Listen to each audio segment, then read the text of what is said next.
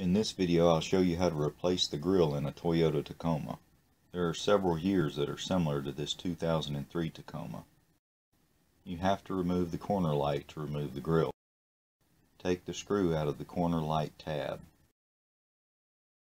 Gently lift the tab while pulling the corner light forward. There are 7 small clips holding the grille to the core support. This is what they look like.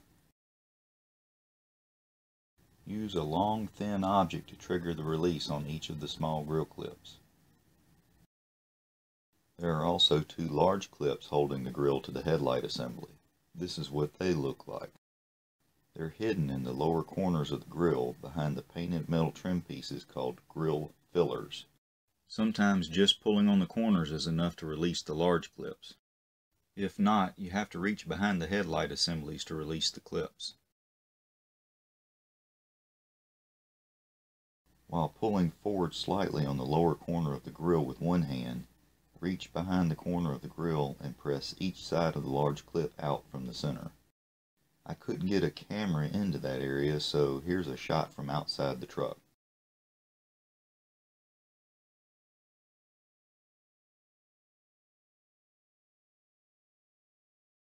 Repeat that process on the other side and the grille should be detached from the truck now. Remove the small clips from the core support by gently squeezing while rotating the clip 90 degrees. The clips are easy to damage, so plan a little extra time to deal with broken clips. If you couldn't get the grille fillers out, it's best to remove them and make adjustments before reinstalling the grille.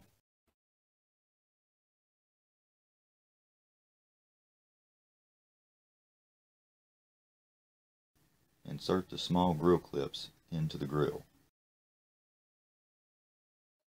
Insert the large grille clips in the grille. Set the grille in place. If you had to remove the fillers, don't install them until the end. Press on the lower corners of the grille until the large clips lock into the headlight assembly. The large clips can be a little difficult to work with, so watch the tips and tricks at the end if you have problems. Align the small clips and finish pressing the grille into place. To reinstall the corner light, align the 3 tabs and push the corner light into place while gently lifting the top tab. Align the holes in the corner light tab, the grille, and the headlight and install the screw. If you remove the fillers, reinstall them.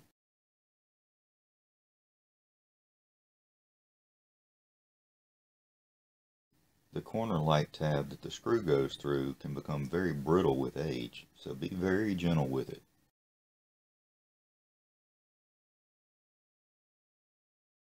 If you have difficulty removing the grille fillers, spray the tabs on the grille filler with silicone spray and work the filler around until it releases. Using a small Allen wrench and a pair of vice grips will make it easier to get a grip on the grille filler.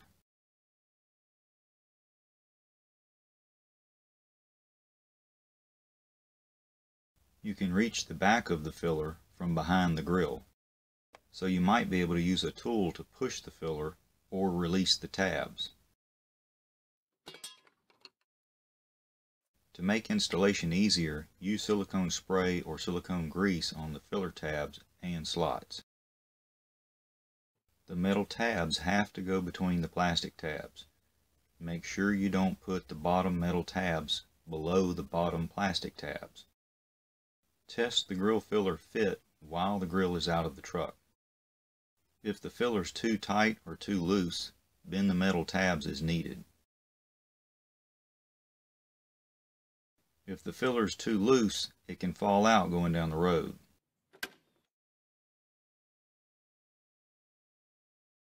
The clips are the most difficult part of this installation. They break easy, and it can be difficult to quickly find good replacements. Prices can vary, so call all of the dealerships in your area. OEM means Original Equipment Manufacturer. In general, that means the part is made by one of the same companies that makes the part for Toyota, so it should be the exact same part as one from the dealer. The imitation stuff isn't made to high enough standards, so if you're searching the web for clips, use OEM and the part number in your search. Try the part number with and without the dash in it. Also check the estimated arrival date closely. Most of the imitation stuff comes from overseas and takes a month to get to the US. If you buy the OEM small clips from the dealer, they're about $1.20 and up for one, and they usually have them in stock.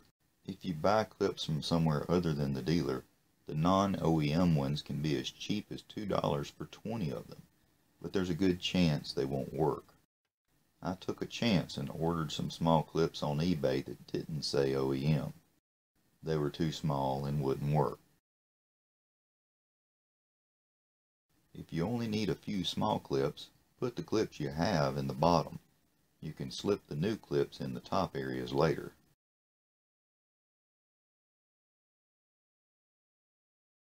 The large clips from the dealer are about $3.65 and up for each one, but they don't always have them in stock.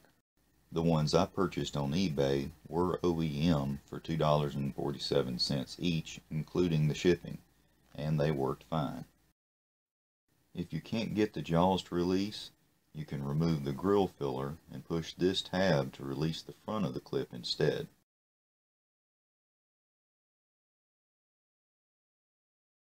Spray the back of the large clips with silicone spray to allow the jaws to engage and release easier.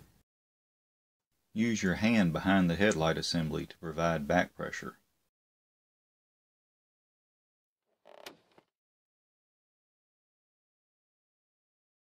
While you have the grill out, look around for anything else you might want to do, like washing the 5 million dragonfly eyeballs out of your AC condenser and radiator. If you don't have time or money to buy new clips, you can use UV resistant cable ties for either type of clip. To use cable ties instead of the large clips, feed a cable tie through the grill where the long neck of the large clip goes. Then feed the tie through one of the two slots in the headlight bracket where the jaws of the large clip normally engages.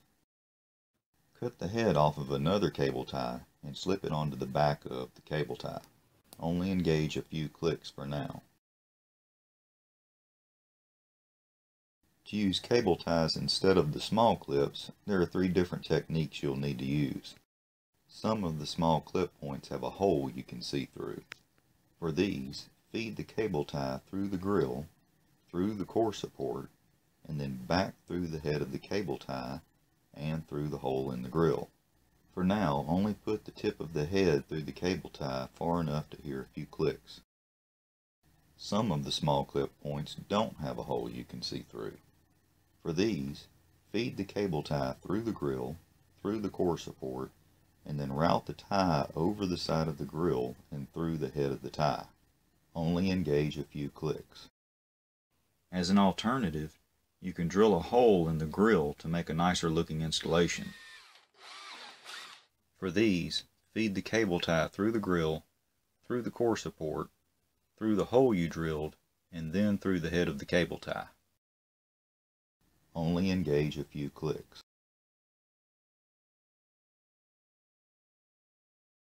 For the 2 small clips in the lower corners, you probably won't be able to loop the tie back to the head of the cable tie. Cut a 1-inch long piece of hose or plastic pipe. The pipe needs to be big enough so it won't slip through the square hole in the core support. Feed a cable tie through the grill and through the core support. Put the pipe, a large fender washer, and the head of another cable tie over the end of the cable tie. The fender washer needs to have a hole large enough for the cable tie to go through, but small enough that the head of the second cable tie can't go through. Only engage a few clicks for now. Tighten all of the cable ties, starting with the ties at the bottom. Clip the excess length off of the cable ties. Sharing videos on social media sites and forums helps YouTubers more than anything else. So please, share this video, like it, and subscribe to my channel. Thanks for watching. And feel free to ask questions and make comments.